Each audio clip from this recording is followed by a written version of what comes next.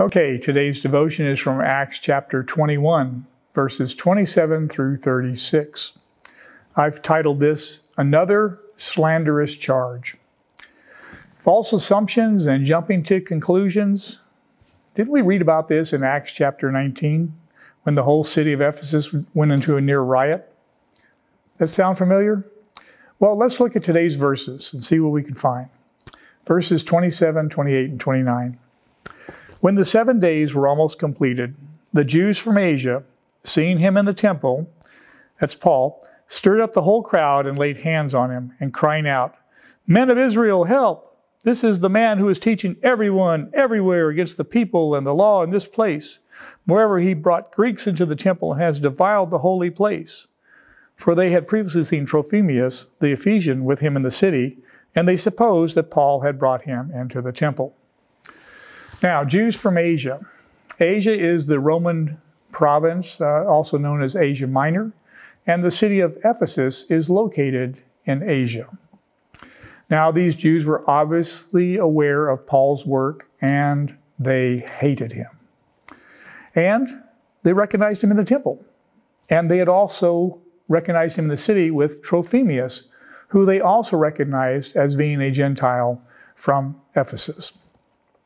Trophimus is first mentioned in Acts chapter 20, verse 4. You might remember that he is one of the 7 escorts chosen to accompany Paul to Jerusalem with the offering for the Jewish church. Now, these Jews from Asia were so stirred up by seeing Paul in the inner court of the temple that they seized Paul and with loud cries for help, as though it was Paul who was assaulting them, to come help them protect the temple. Now, the first charge they brought forward was that Paul was attacking the Mosaic law, attacking the temple, and attacking the people of Israel. That was one threefold charge there. The second one was that he was bringing Greeks, now that's a generic term for pagans, into the temple.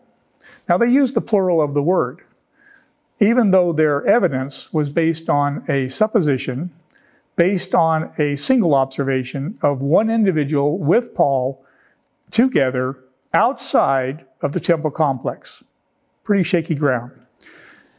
Is it possible that these Jews from Asia perhaps seldom came to the temple or into Jerusalem and were trying to appear more zealous in order to atone for their habitual neglect of attending temple services?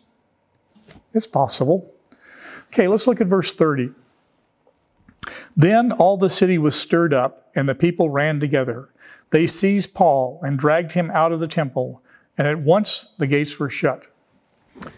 This seems very similar to what we read about in the riot in Ephesus.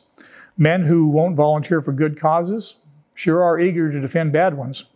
And notice that they are more concerned with polluting the temple than the act of committing murder. The closing of the temple gates was likely done by the Levites, and it could have been to prevent defilement of the temple by the shedding of blood, or it could have been that they believed the defilement that Paul was accused of, and they had to perform purification rites. Now, verses 31 through 33. And as they were seeking to kill him, word came to the tribune of the cohort that all Jerusalem was in confusion. He at once took soldiers and centurions and ran down to them. And when they saw the tribune and the soldiers, they stopped beating Paul. Then the tribune came up and arrested him and ordered him to be bound with 2 chains. He inquired who he was and what he had done. Now, this disturbance was soon known by the Roman tribune, or the general if you prefer. A riot was an unforgivable sin in Roman territory. And both the population that stirred it up, as well as the Roman commander who allowed it, would be taken care of, not very favorably. Within seconds, the Roman soldiers and their general were underway. Now, the name of the Roman tribune was Claudius Lysias. You can find that in Acts chapter 23, verse 26. And as soon as the frenzied mob saw the tribune, they temporarily calmed down and quit beating on Paul temporarily. The 2 chains the tribune had ordered were on Paul were likely because he was to be chained between two guards. Now, verses 34 through 35. Some in the crowd were shouting one thing, some another.